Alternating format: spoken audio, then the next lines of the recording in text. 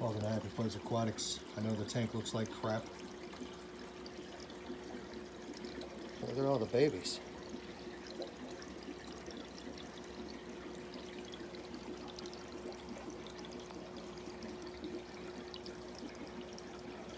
You guys are thriving. But like I said, I know the tank doesn't look good, but it actually is just fine. It's getting a healthy, generous 85% water change. I do this twice a week. That's probably why my fry are doing as good as they are. I do have a surprise coming, but that's neither here nor there. Fish is beautiful. Absolutely beautiful. And if you look back there, you see Fry swimming and Mom and Dad right there. So there's that. But yeah, I do about an 80% water change on this twice a week. It's a 15-gallon tank. Currently housing my electric Blue Acara Fry. And then we'll come over here. And this is my 10-gallon with my electric Blue Acara Fry. As you see, these guys are getting big. I did lose some. I have about 25 or 30, maybe 30 in here. But you're doing great. All right, guys, so like I said in the video, we got a surprise coming. Well, I'll let the cat out of the bag. You know which one mine are because they are bigger. But the rest of them are new. I was at the local fish store. They were in a tank with some red jewels, and the red jewels were kicking the ever-living snot out of them. So now they are in my aquarium. I have a lot of them, but there's always a but. Some of them are gonna go in there, and then some of them will end up in there. I am a South American cichlid lover, through and through.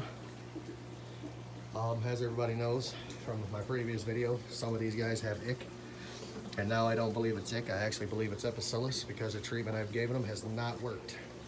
However, I seen that the one gentleman had it on his, or the one fish had it on his eye, and to me that's Epicillus. So I'm going to treat it my way. You know, everybody has a way of doing it their way, and so on and so forth. I'm going to do it my way. My way works. I know my way works because I've used it before. It's going to be impossible for me to catch the one guy that has it on him, so I'm not even going to bother. I'm going to treat the whole tank, even the new ones. You see this little guy down here is pretty well beat up. See, that one's pretty well beat up. His tail is all jacked up. But my guys are the bigger ones. I feed my fish twice a day, especially when they're smaller. I want them to grow faster. I want them to be stronger. I want them to have a better immune system. My fish are healthy. Except for the ones with the Epicillus, which is only one. Just means he has a weak immune system, and we're gonna fix that. So, this tank has got hella algae on it. Gotta fix that. As you see, the yellow labs are in here living cohesively. No deaths, no nothing of that nature. Everything is good. Everybody in this tank is still doing good, even though there's only like 6 fish. You know what, guys? If these guys end up dying, some of these guys will probably end up in there. I make this a 125 South American natural Blue Acara tank. It's got a nice ring to it. Did the water changes on the baby tanks. Oh, quick update. It's my guy with one eye. He is doing just very, very well. As you can see, he's healthy. His fins are all up. He's popping for us. Pretty sure that's a Bolivian ram. I just can't get him to turn so I can see that eye. There you go. You can see his eyes ulcered. His eye's gone. He can't see out of it. Like, I mean, I'm that close and he can't even see it. Electric Blue Acara, obviously. I love those fish. Got all my Severums are still in here, doing great. I'm gonna do a 50% water change on the natural Blue Acara tank. And then we're gonna go from there. Look at them, guys. Those are all babies and water bowls, but all babies. I just put some food in here. They're going ham, even though there's still food on the bottom. Guys, if I try to vacuum that up, I end up losing a bunch of fry, and I'm not trying to lose a bunch of fry. So I will do an 85 to 90% water change on that every time, just so I don't lose a fry. And for you to get people that get Oscars out there, you guys got to remember something. These guys are big fish. I mean, look at that dude. My hand, for reference. He thinks I'm gonna feed him, but it ain't gonna happen. I mean, look at her, my hand. These fish are 10 inches long at least. They grow an inch a month, from what I've been told and what I've seen. From what I've witnessed with him, he has grown more than an inch a month. He's a monster. And this Severum, look at this Severum. Guys, I got him when he was that big. And that one at the same time. These guys are massive. These guys are growing slower though. I got my one remaining lonely redhead Tapaho right there. You can tell he's sad. His closest relative are gonna be these Jirapari. And I only see 3 of those. Oh, there's the, no, I only see 3 of those. There's the 4th one. So, but that Oscar is up there doing his thing. Guys, I see people that pull their fish out of the tank and measure them. Don't ever do that. You're removing the fish's slime coat. And that's that fish's natural immune system. So don't pull it out the tank to measure it. That's just cruel.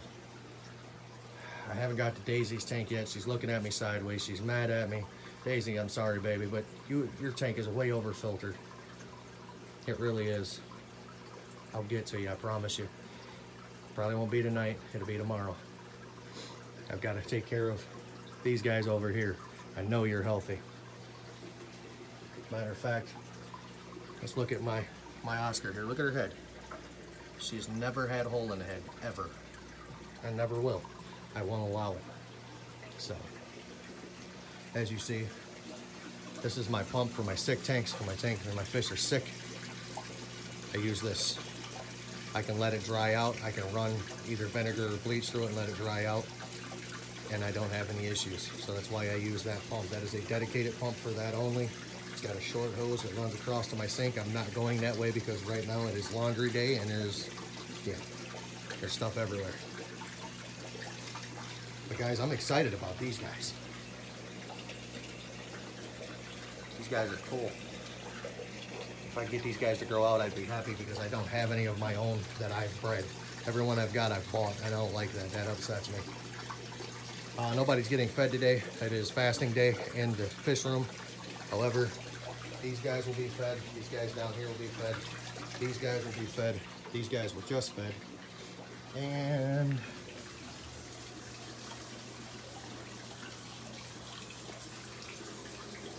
my Walrus would get fed. They're used to me, not the camera, so that's why they run. So, let's see if we can find the Jaguar by itself while we're down here. Where you at, Jag? You can see the Jag has made a pit there and there. And there's the Jag, all the way in the back. My Lawandas are doing great. These guys are all out and chipper and happy. Look at that guy. The tank's got to be cleaned. I didn't want to do it too soon because it is a new tank for them. But as you can see, the fish is beautiful. The guppy tank doing flawless. Look at that. This tank is running amazing. There's all kinds of different fish in here. There's tetras, there's cories, there's platies, there's 2 plecos. It's a hodgepodge. I love it.